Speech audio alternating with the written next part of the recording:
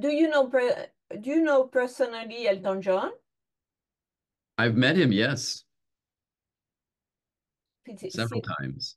Several times because he's so involved in photography, right? Absolutely. Yeah, he's known as an amazing collector. He's been collecting since the early 1990s, when he first moved to Atlanta, which is kind of the impetus behind this auction, which I know we'll talk about. But yes, he's been collecting since the early 1990s, and as you may know, is going to be opening an exhibition from his collection at the Victoria and Albert Museum in London in How many May. photos? Do you know? I don't know exactly how many works are in that exhibition, but his collection is over 7,000 items. I read in the catalog of the Tate exhibition that it was 8,000, and the director of the museum at that time said it was one of the most important collection of photography in the world.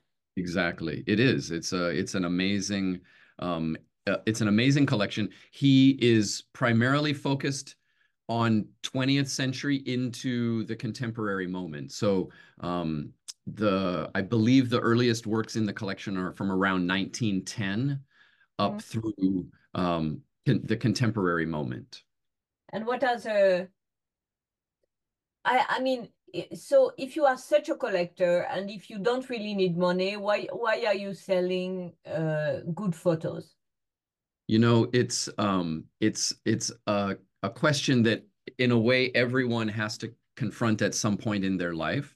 So the impetus behind this auction is that he uh, he has sold his home in Atlanta, which he bought in 1991, and it was a condo in Atlanta, Georgia, in the United States. That over the years he added onto it, and it grew to be, I think, over 13,000 square feet, and sort of filled floor to ceilings with all sorts of things: art, photography, books, collectibles. And Atlanta was the home that he went to. It's in the South. He loved the sort of Southern hospitality. It was when he was touring across the United States, and he's talked about the fact that if he was performing anywhere east of the Mississippi, he would fly home. He liked to be able to fly home and sleep in his own bed, so he would come to Atlanta.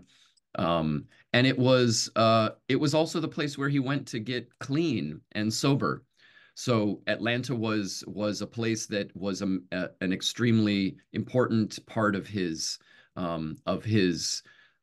just the last 30 years of his life.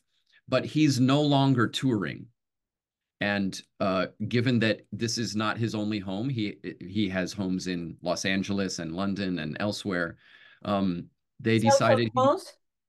what's that? South of France, exactly.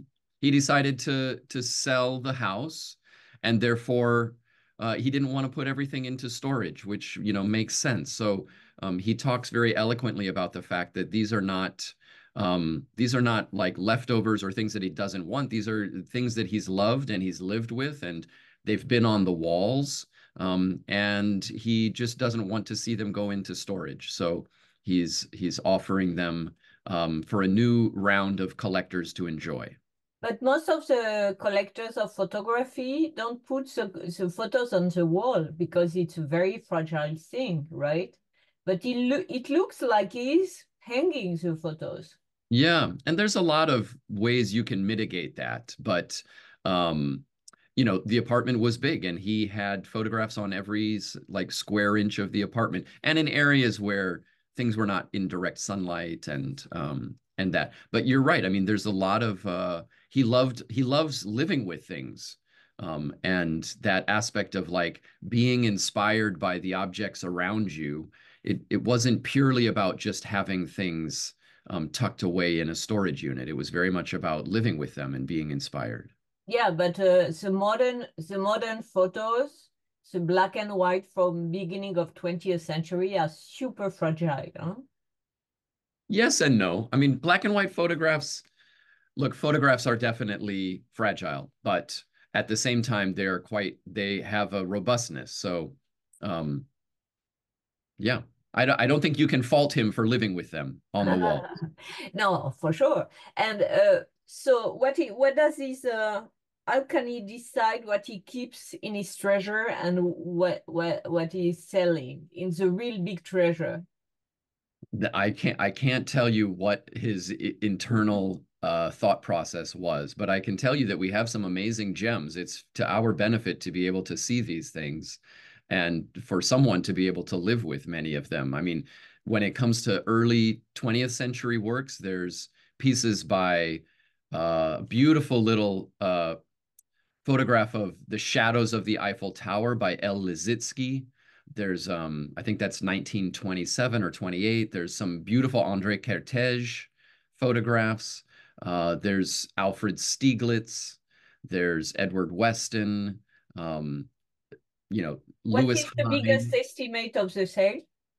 Well, the sale extends beyond just photography, right? So Yeah, but we speak of photography with you, right? yeah, so there's an Andres Gursky of the Christian Dior Ohm store, which is like sunglasses and it's one of the storefronts of the with the shelves and the objects that I believe is 300 to 500,000. There's a Cindy Sherman, one of her large untitled's that's 300 to 500,000. There's also a gorgeous oversized Helmut Newton, which is from the it's the tied up torso, which was made in the south of France. Speaking of the south of France, In Monaco, no?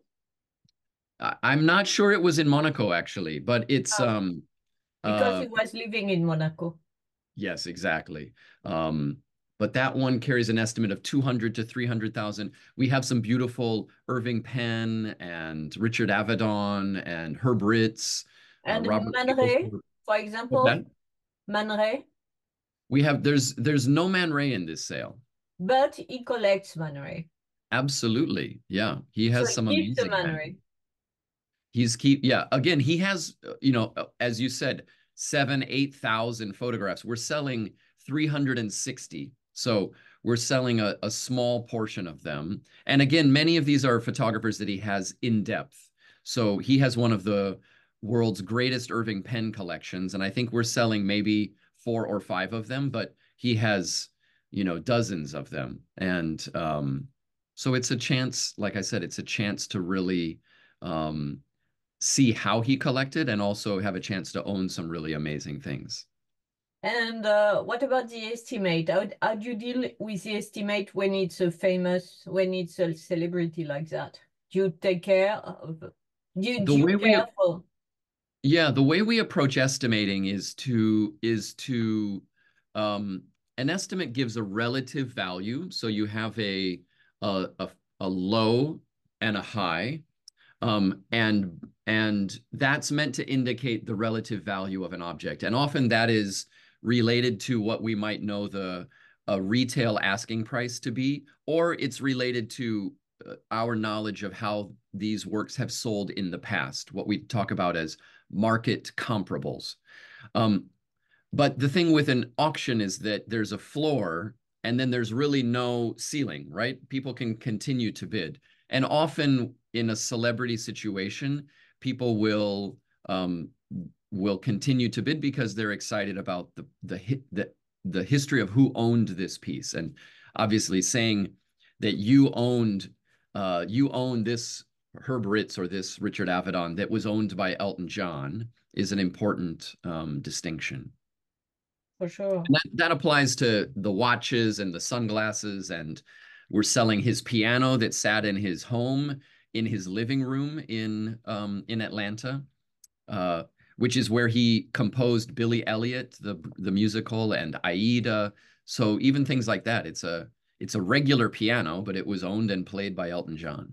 And where is he going? He's supposed to live in England. He has a home in England. He wants to spend more time with his family, with his 2 boys, Where? and But where in England? You I know? mean, I don't know where he's going to spend his time, but he has homes in England. I can't give you an address. Oh, no, I don't want an address. I'm just curious about what part of England. And But I'm curious about another matter, which is technically, does it know things? Because photography is a very technical field, Yeah. technically. So does it Yeah. know prints, kind of prints, late prints, early Oh, prints? yeah. Which one Absolutely. is So Elton very famously, there's been some interviews with him, but also uh, the woman who he worked with when he was in Atlanta was this photography dealer. Her name was Jane Jackson, and she talked about the fact that he would devour books. Like she would start bringing him books on any photographer that caught his interest, and he would just devour them and become very knowledgeable about the subject matter. So he's quite sophisticated in his knowledge of the history of photography.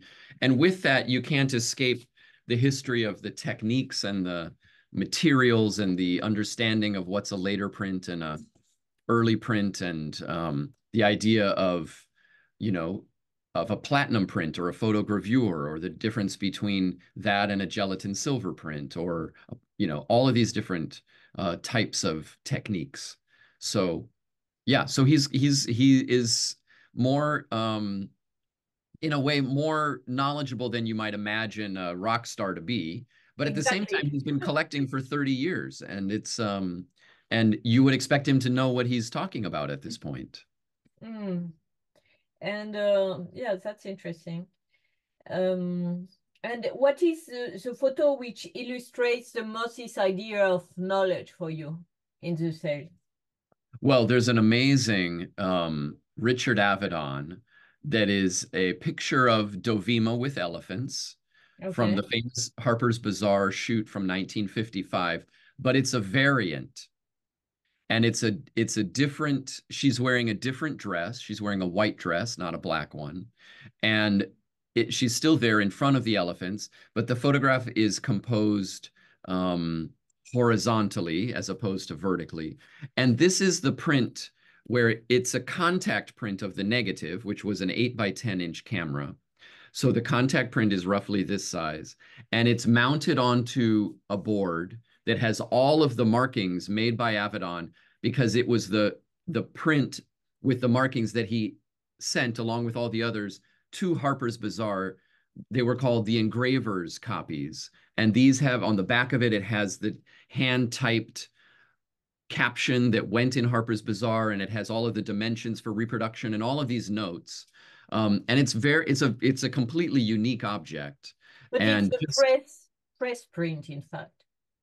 sort of, but these have become very collectible. And in fact, the board itself is really wonderful. There was a book published called Made in France, and it was a show of all of these sort of engravers copies that were created. Here, I'm just looking through the catalog to see if I can find.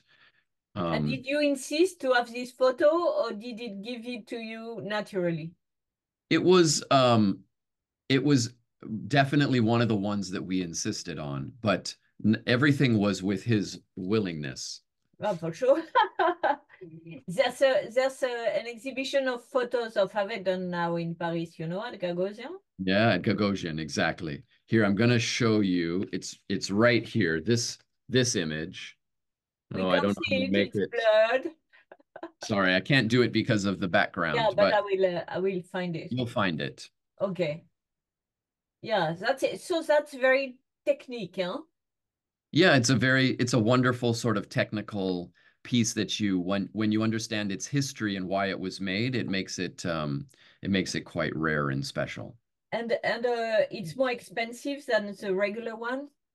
Well, so this image was never really printed and released as an editioned object. So you can't really, there's maybe 2 or 3 prints of this image, but this is the most unique because it was the one used for the magazine. So the Oh. estimate on this is $100,000 low, 1 to 150. And where did he find it? The actual provenance of this piece, it was sold to him through a gallerist in Atlanta, Fay Gold. But the way a lot of the dealers would work when it comes to clients is they would call each other and try to find things. So it was sold to him by Faye Gold, but where she got it, I don't know exactly. But it's sorry.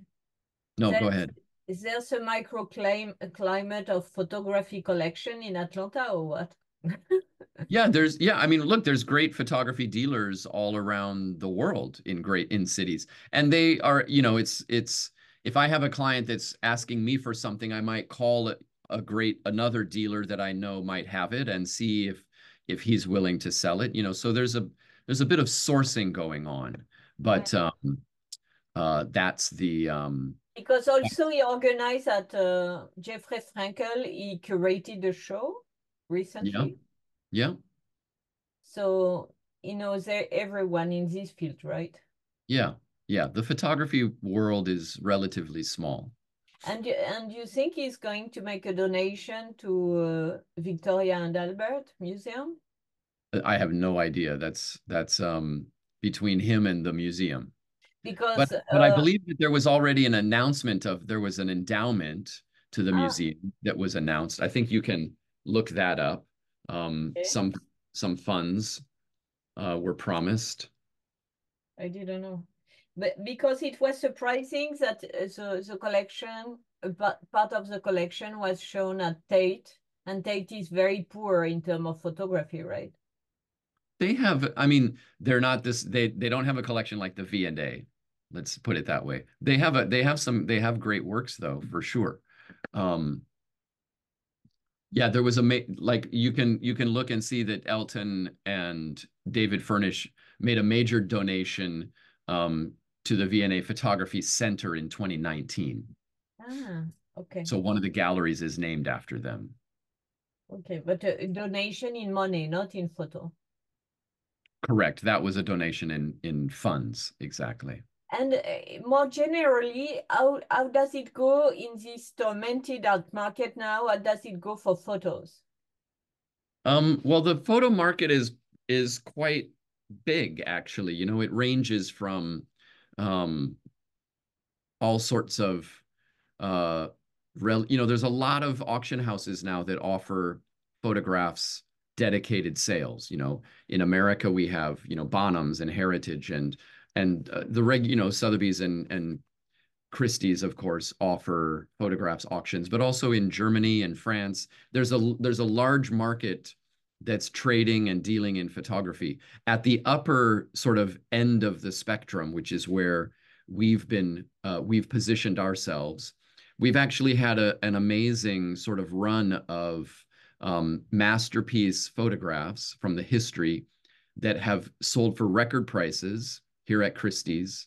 Recently? Yeah, in the last 5 years, every season No, but if we speak about last year. Yep. What did happen? Well, for instance, we sold the Man Ray, Le Violon d'Ingres, for $12.4 million, which was like 2 years ago, no? It was a year and a half, if you want to be exact about it. D'accord. But recently, there's a big stress about what's going on in the world and the impact it could have on the art market. Yes. I don't have a crystal ball, so what can I say? I mean, the stock market is doing what you have observed recently. I mean, there's no way to think of it in a monolithic way, is what I would say. So we continue to have great sales. We continue to find wonderful collections like Elton. We have some collections coming up in the fall, which are not announced yet. We have some more masterpiece works that are coming. Last year, we sold a Diane Arbus for $1 million. That was about less than a year ago now, 10 months. We sold a William Eggleston for $1 million. So there continues to be interest at the top end. There's a lot of, lots of people like to say, oh, the market is shifting. The reality is like waves on the ocean. There's always some up, some down. There's big collections come onto the market and make a big splash. And then the next year, there may not be the same kind of large collection. And so it's a different moment. there are larger macroeconomic things that are happening. There are two major wars that are going Yeah. on that people are, you And know, so we can't ignore that, right? But for yeah, example, for the Andreas Gursky, that's a yeah, long time. For a while, it was extremely fashionable. I remember the Prada yeah, window yeah, record prices. Yeah, it was like 15 years ago. yeah. So And and yeah, and so could it be a comeback of Gursky? that I don't know if it will be a comeback. But you know, the reality of the art world and what is collected goes through trends and fashions as well. So, you know, there was a moment when Gursky and Thomas Struth and Sugimoto, they had very, very high prices. Their prices have come down from that. So you could say, well, their market has fallen, but they're still selling strong on the primary market. Yes, there are shifts, but that's, you know, it's hard to say that with any kind of certainty about what's going to happen. I don't know what's going to happen, But but there were recently on the primary market a big transaction for Gursky. well, he sells with Gagosian, and the works are always at various art fairs. So they wouldn't bring it if it wasn't selling. But I mean, I don't work for the primary market, so I don't know exactly. But yes, he continues to be a selling artist that is shown at fairs and in the galleries. Bon, merci beaucoup. Thanks a lot. You're welcome.